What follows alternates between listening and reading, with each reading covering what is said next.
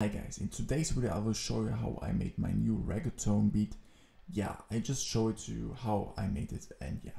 So, first of all, it's 83 BPM. It's a little bit slow, but I love it like that. So my kick is just a pattern, so it's not a full beat, but I give you just the basic instruments which are necessary.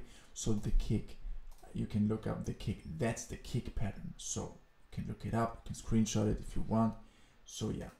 That's the snare sample pattern, so you can screenshot it if you want. Then next one is the shaker pattern. Here especially important is the velocity changes are a little bit I accentuated it a little bit, the first one, then a little bit down the velocity. Yeah, that's the shaker. Then next one, the hi-hat pattern.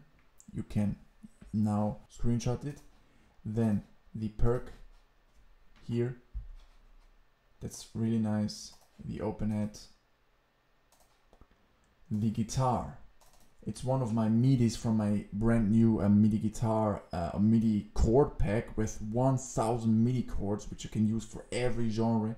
It will come out very soon. It's a very nice chord progression. I added it to a guitar VST, so my guitar VST is ample guitar M2 Lite, so it's free. Then I added a piano.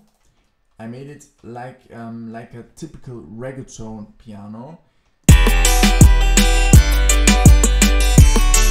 this boom ta ta boom ta boom ta ta boom ta. On the piano I also made a bass note, so it's E minor, G major, D major, A minor is the chord progression. I supported the drums with the piano, so so the bass drum is basically the bass note on the piano, and that they really support the drums, so that's important here on reggaeton beats. Then the bass is just basic. I made two really straightforward on each bass note, so E, G, D and A. And then all together we have a really nice reggaeton beat. Yeah, now the signal chain. So the signal chain for the kick is as followed. You have a parametric EQ added. Here you see the how I set it up. Just a little bit low mids, cutted a little bit the mid, a little bit down, then also the treble, the highs, a little bit down.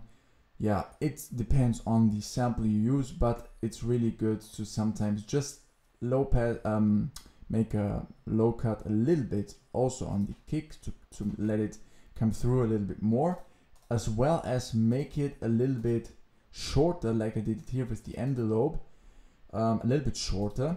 That's good to, if you have a heavy bass, to make it a little bit tighter.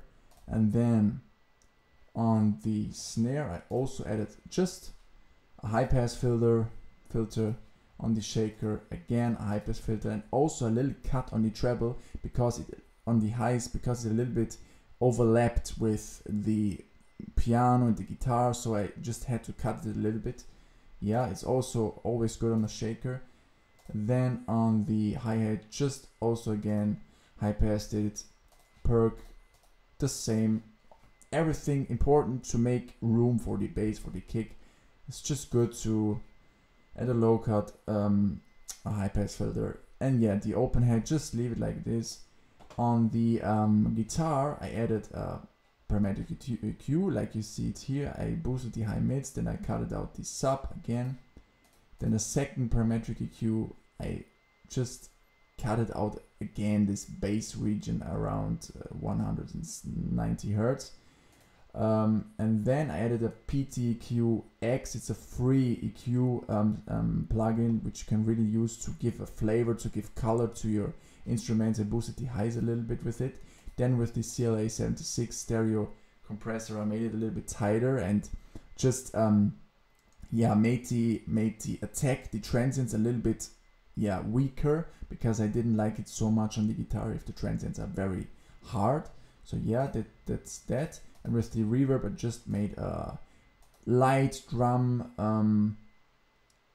really light reverb, like a small studio reverb just to give it a little bit of a bass, so that it's a little bit yeah, tighter in the mix and it has a foundation in the mix. So yeah, then the keys, the piano, I just again added a high pass filter. Then again here in EQ, just some adjustments, slight adjustments. Again with the EQ, make only slight adjustments, not too heavy cuts or boosts because it's not so good. Then I added again a stereo, my CLA76 compressor. Yeah, again I added a very fast attack because I wanted to, yeah, again reduce the transients a little bit so that it's not too heavy, the transients on the piano, and also make it a little bit tighter and a little bit reduce the dynamic range a little bit so that it's a little bit, yeah, that it sounds, yeah, just a little bit better in the mix. Then again reverb, a little bit wider reverb here on the FL keys, more decay time so it's a little bit heavier. And then again the PTQX just to give it the color, to color it a little bit, to make it a little bit, yeah, to give the highs a little bit more character. And yeah, then finally on the bass I added again a CLA76, then the PTQ to make it a little bit heavier.